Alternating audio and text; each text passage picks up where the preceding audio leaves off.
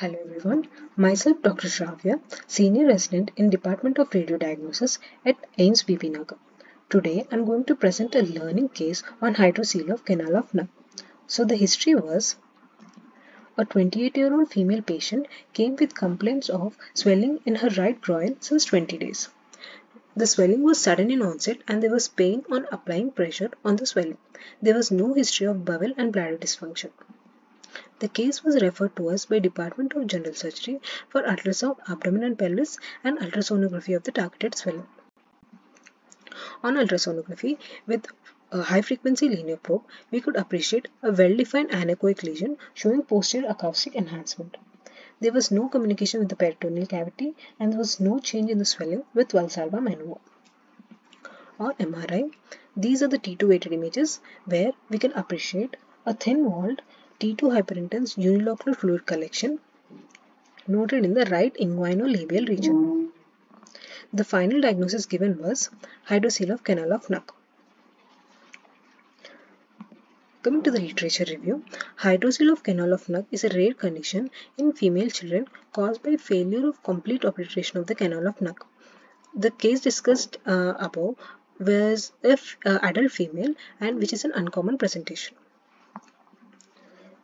Now let's discuss the embryology. In both males as well as female fetuses, two structures play a key role in inguinal canal development, that is the gubernaculum and the process vaginalis. Gubernaculum is a fibrous structure connected to the inferior pole of the groin gonad and extends down to the groin area. In males, it is associated with testicular descent. In females, due to the lack of the androgen as well as the anti-Mullerian hormone, gubernaculum interferes with the Mullerian duct and attaches to its mid portion to that of the uterine cornua. It becomes an ovarian ligament above this attachment and the caudal section becomes a round ligament attaching the uterine cornua to the labia majora. Process vaginalis appears in the first trimester of the gestation. It is nothing but the invagination of the parietal peritoneum that enters the deep inguinal ring before the gubernaculum. In inguinal canal, it lies medial to that of the gubernaculum. In males, it is associated with testicular descent, whereas in females, the Canal of Nuck refers to the section of the process vaginalis that is located in the inguinal canal in the females. Normally, the Canal of Nuck completely disappears during the first year of life.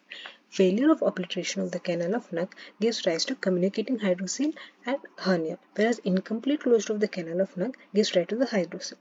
When the proximal portion of the process vaginalis closes and the distal portion is patent, which is the distal portion is lined by the mesothelial cells which secrete fluid into the potential space, giving rise to the hydrocele.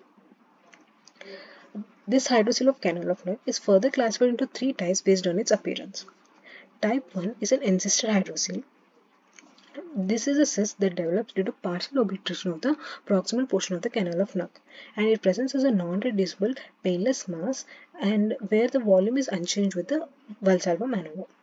Type 2 is communicating hydrocele, which occurs due to the patency of the Canal of Nuck and appears as a non-tender reducible mass that may arise after performing Valsalva or on standing.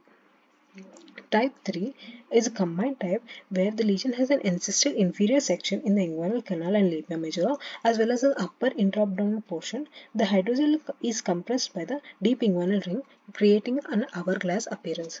The case discussed above was type 3. The various differentials that one has to consider in a female with inguinal mass are indirect inguinal hernia, tumors like lipoma, leiomyoma and sarcoma, cysts like Bartholin cysts, then abscesses and lymphadenitis, and all these differentials were excluded in the above discussed case. Coming to the treatment, most cases do not warrant any urgent surgical intervention. Few cases do due to infections, tumors or herniation into the Canal of Nuck. The surgical treatment for the cyst of the Canal of Nuck is excision of the cystic structure with concomitant closure of the inguinal defect with or without mesh. If an inguinal hernia is diagnosed at the same time, a hernia repair with or without mesh insertion may be done simultaneously. In few cases where gubernaculum fails to adhere to the uterine cornua, the ovary might descend into the inguinal canal. Herniation of the ovary could lead to incarceration, strangulation and ovarian torsion, which requires emergency treatment. These are my references, and thank you.